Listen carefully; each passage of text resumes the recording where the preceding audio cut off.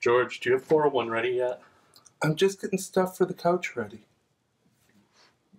For the couch? We need to get the video done. Don't have a cow, man. But everybody's waiting for us to finish up the Coloring Book SVG series. We are, and we're finishing it with The Simpsons. Wow.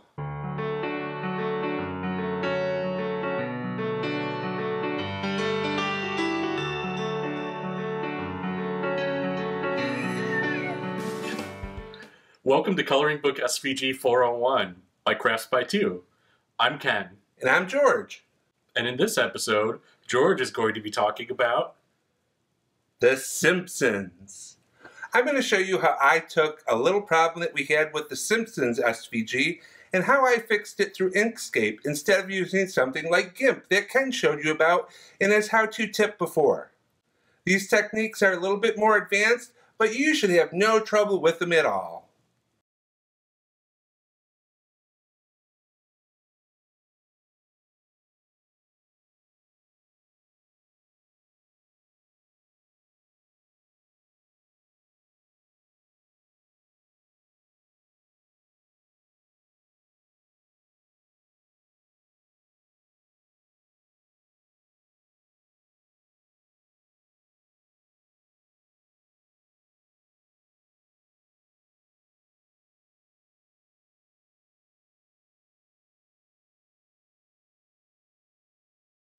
So there we have the image colored in.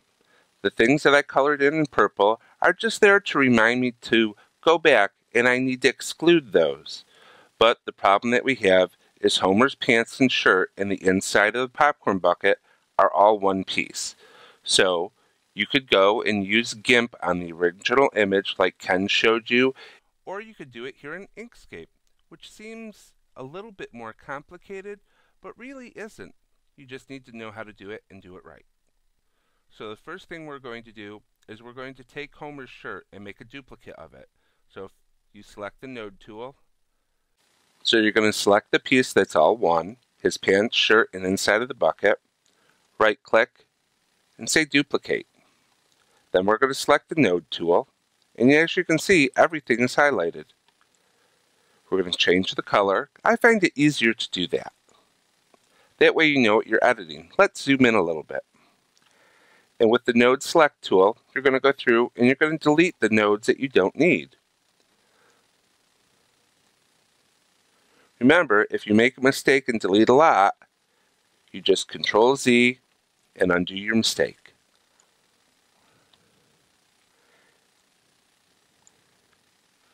Let's zoom in closer. Because we want to get rid of all the nodes that are on the other side of the black line. So there. If we zoom out, his pants, they're almost the right color. If we change them to blue, it's fixed. If we click off of them, now it would cut this piece and you could lay it over the white piece. But that's kind of a waste of paper if you ask me. So let's get rid of the white piece under it. So you can come in, select your piece, you can select your nodes and use the handles to realign things if you want.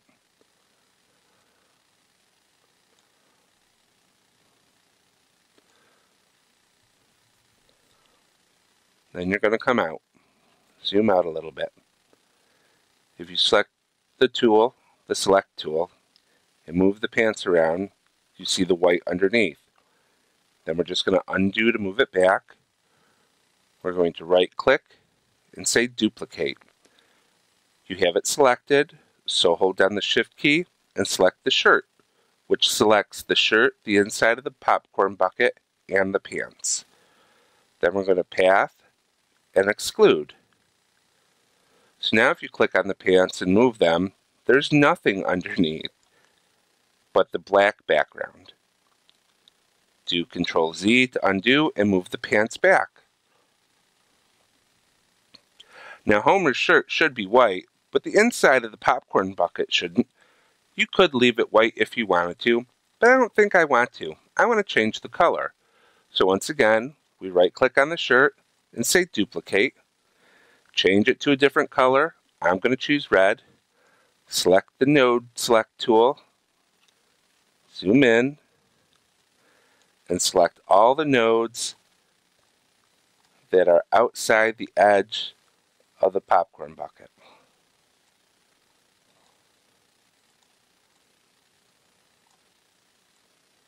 Oops, I grabbed the handle, but that's okay.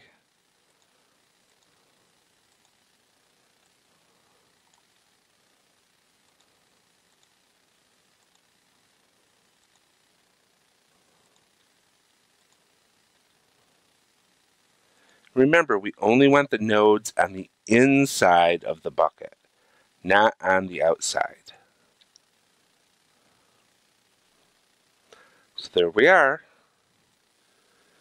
As you can see though, if you move the handles around, sometimes nodes can do strange things. Oops, sorry about that. We're zoomed in a little too close. If they overlap with themselves, it'll turn white. So we have to change that. We just have to change the node and bring it in closer.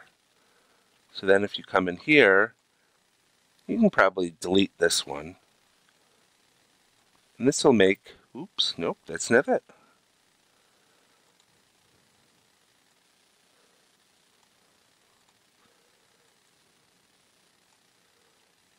Huh. See, not even we know everything.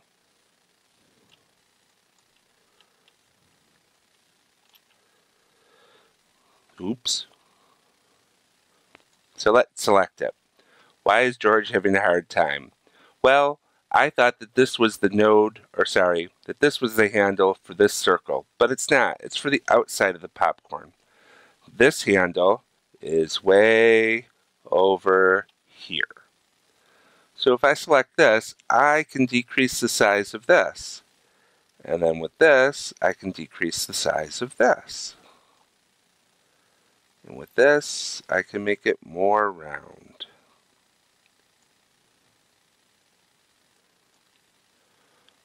So if you're happy with that, what you can do is right-click, duplicate, select the shirt because the shirt is all one layer with the inside of the popcorn bucket and the shirt.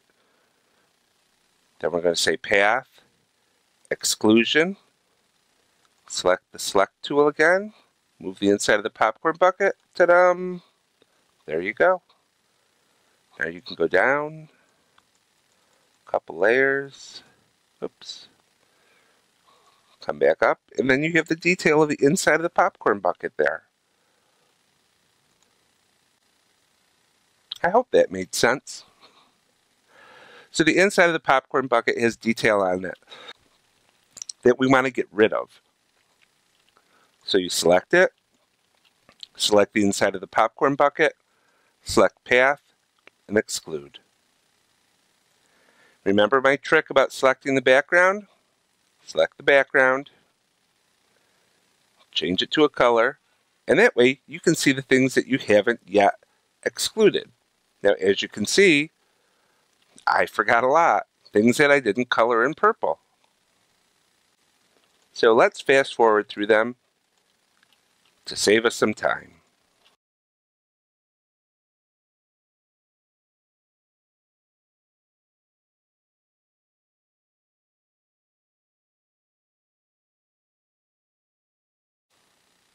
So one thing that you can also do is if you move the pants, see how you have the white?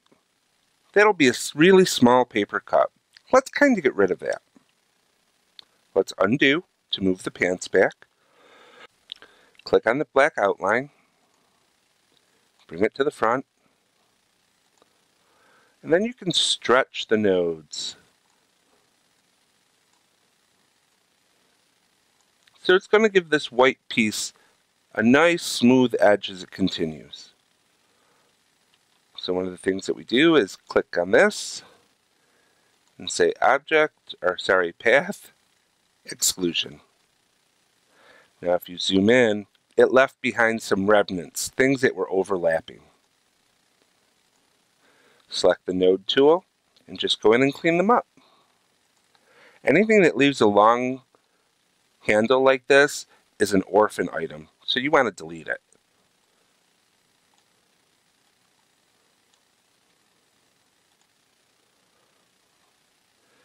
Now if you select the node, you can move the line so you can see the background a bit better. Let's select the background and make it black again. Does that look natural? Maybe we could play with it a little bit more. You could probably get rid of this node.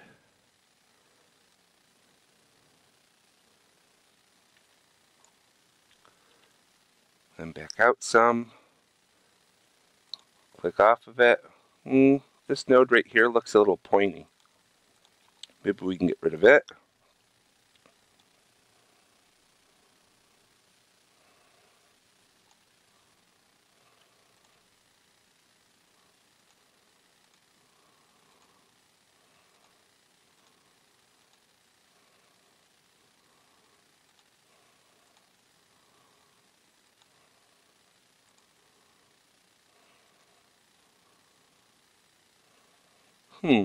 That red line keeps popping up. That means to me that there's an orphan node in there someplace. So let's zoom in.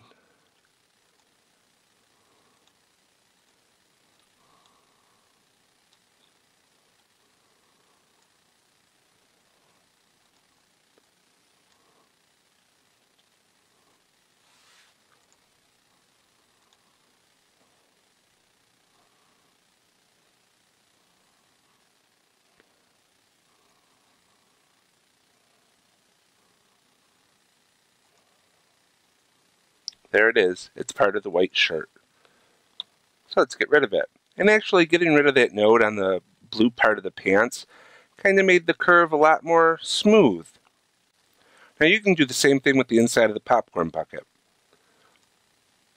You can come in. Let's zoom in closer. See the white that we would have to deal with? Let's click these nodes and delete them. Oops. Back out a little bit. Looks like there's multiple nodes here to me, so I got rid of them. We can come in here, probably get rid of this node, maybe even this node. Let's try. Oop. So here's the handle. Let's come back here. Where'd the handle go? There it is. Don't really want to change the shape that much. I think we might have changed the shape a little too much. So let's just undo.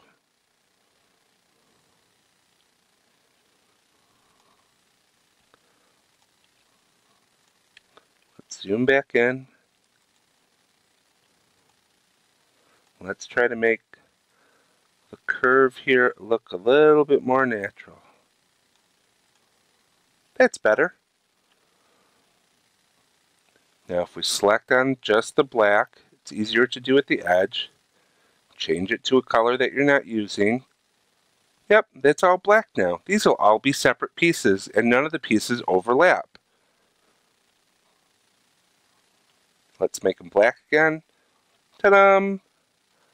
Now I can cut this out. But when I cut it out, remember the popcorn pieces on the floor, they'll cut, but they won't be in the right position. So when you lay them out, make sure you put them as close or really wherever you want them to be in your picture, including the one up here that Bart's throwing into the air. I think I'm going to change this color and make it orange. Now remember, and I forgot this one over here. I wanted to delete that because I think the piece is going to be too small. So remember, whether you keep parts of the image or delete them like I did, make multiple layers or get rid of the layers with exclusion like I did and making duplicates of the image. It's all up to you, and there is no wrong way to do it because you're always learning.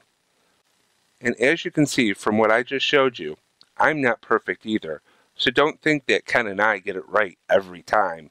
There's been a lot of experimentation. Just remember, Inkscape has a multitude of undos. You can always go back. Don't let it intimidate you.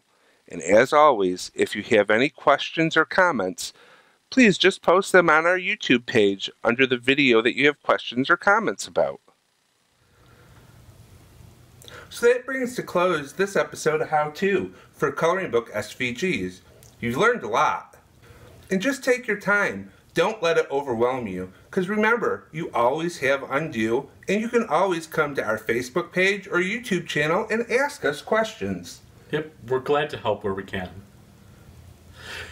So to put a capstone on the series, we're going to do a Google Hangout where people can come in and ask questions and maybe share your own art that you might be having trouble with, and we can see what we can do to help out.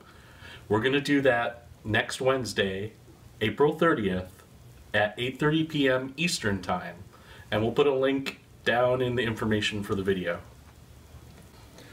So if you think that you can attend our Hangout, feel free to email us a picture that you're having trouble with so we can have it ready to go when you show up, and we can show you how we would address the problem. And that email address will be down in the information below. And shown right here. Maybe more like about here. Or here. And then it's in front of our face. Or here. And don't forget to subscribe and share our videos with your friends. We're getting close to the 500 subscriber mark, and that means another giveaway. Yep. So thanks for watching. We appreciate you checking out our videos. And until next Tuesday, or probably sooner, we'll see you later. Bye. Bye.